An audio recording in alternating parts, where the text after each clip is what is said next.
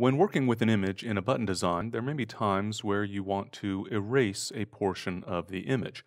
For example, to erase the background behind an object that appears in the image.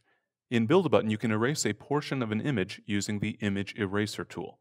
First, you'll want to select the image that you want to work with, so you could select that layer on the Layers panel or simply click on the image within your button design.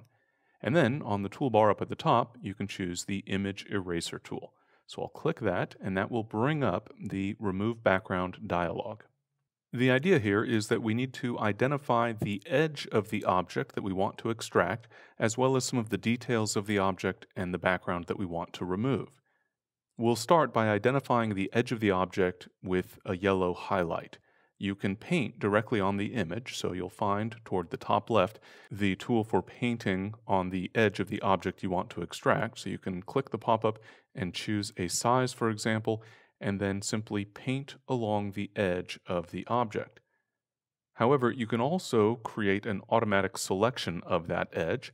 So I'll click the Undo button to take a step backward, and then choose the Magic Wand tool, and then we can adjust the tolerance. In other words, how similar do areas need to be in order to be considered part of the background?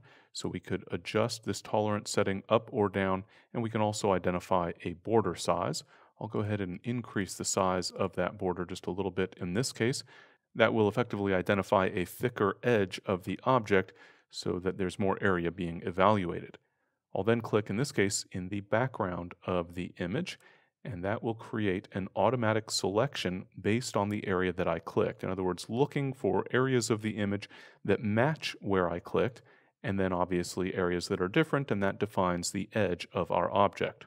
I then want to identify areas of the object by highlighting in green, so I'll go ahead and click the green button here, and then I can click and drag within the area of the image that I want to keep. If I need to erase any of those areas, I can click the Eraser tool and then paint in the area that I want to erase. I'll then choose the Red tool and then click and drag through the background area so that now yellow identifies the edge of the object that I want to extract, green represents a sampling of some of the areas of the object that I want to keep, and red represents the areas that I want to remove. While you're working, of course, you may find it helpful to zoom in or zoom out, and then use the hand tool to pan the image around to move the view of the image.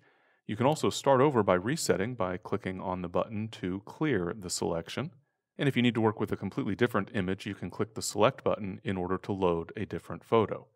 At this point, though, I think I'm ready to convert this image to remove the background, and so I'll click the Convert button.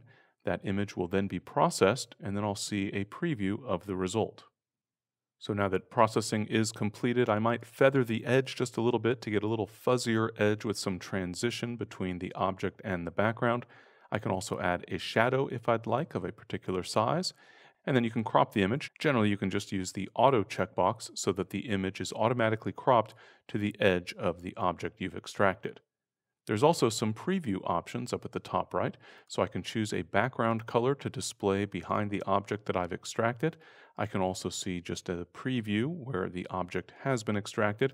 I can see a preview that shows me that outline of the edge of the object with a dark overlay or without the dark overlay using those 4 buttons up at the top right. In this case, I think I have a pretty good extraction, and so I can choose how I want to create this image. I can output as a PNG file with transparency or as a JPEG image, choosing a particular background color.